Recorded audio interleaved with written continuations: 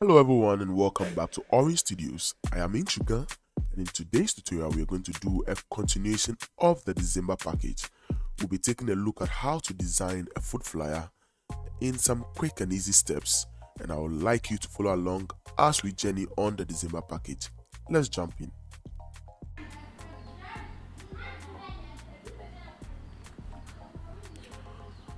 Okay, so because the design is about pizza, I chose to give the design some wooden feel.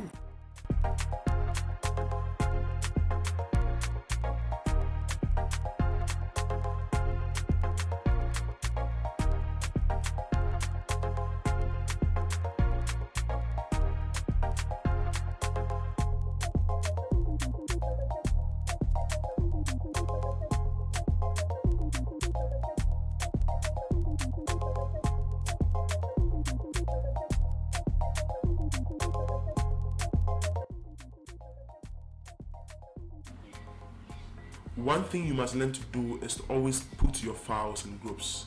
So you learn to group everything you do. So you learn to put your background designs in a group. You learn to put your texts in a group. If there are some key informations that are different from the main information, you put them in a group. And they are a way to help you easily track your work as you go along the design.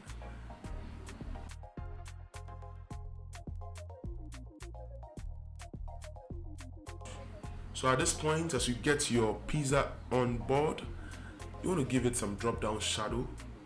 Let it have a realistic look. The drop down shadow helps your design by giving it some realistic look. If you don't have a shadow, shadows have a way of making things look real. Without shadows, like you can see now, it looks flat, it looks lifeless. So by just adding a little drop down shadow, and you are good to go. It looks good already, even if you've not added text to it. Drop down shadow alone communicates some information, it gives it some character, gives it some vibe.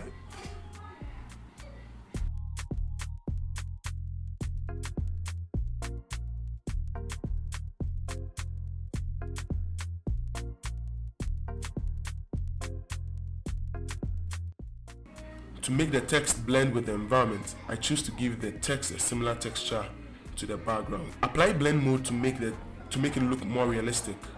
Soft light works in this case for me.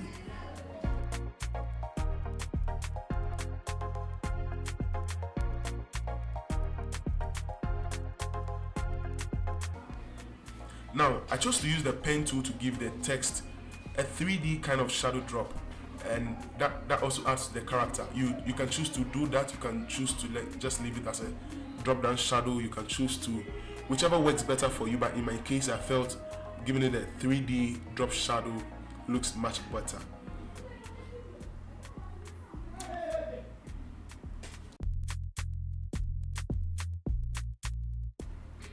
Okay, I think we can follow the process from here on.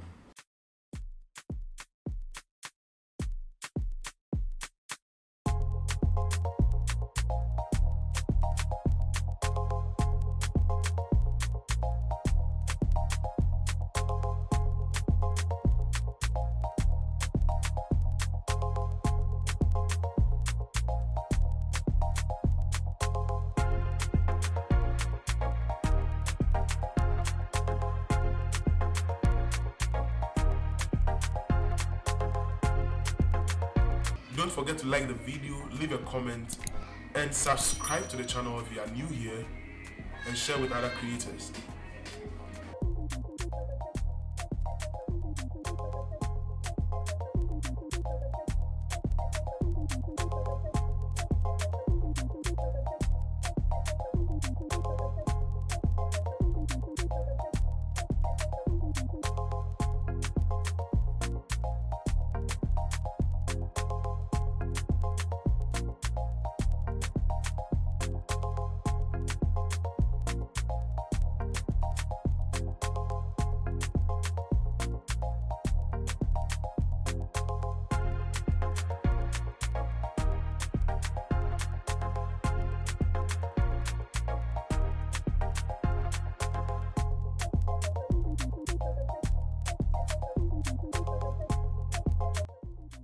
You can also use the bend and dot tool to give your pizza some more character.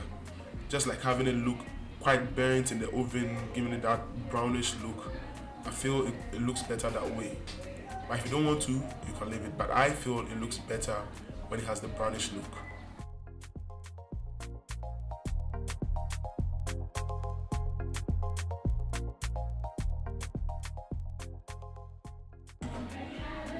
So at this point, it is good if you give your flyer, your design a good presentation. You want to present it nicely before the client. So you want to do a mock-up for the flyer.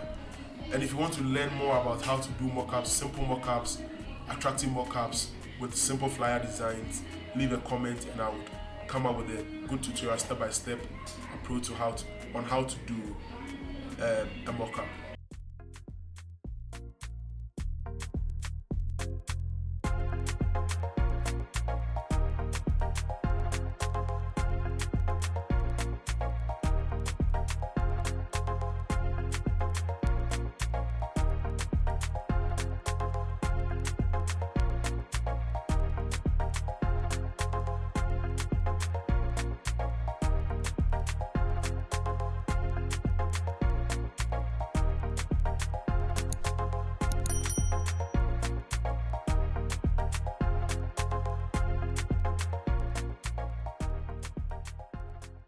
This is how far we've come. I think it looks good. There's more that can be done to it. So I challenge you out there, pick this design, try and make it better, and submit it for review. We will look at it and we'll give you a shout out in our next video. Once again, don't forget to subscribe to our channel if you are new here, comment, like, and share our video, and we'll bring you great content. Stay blessed.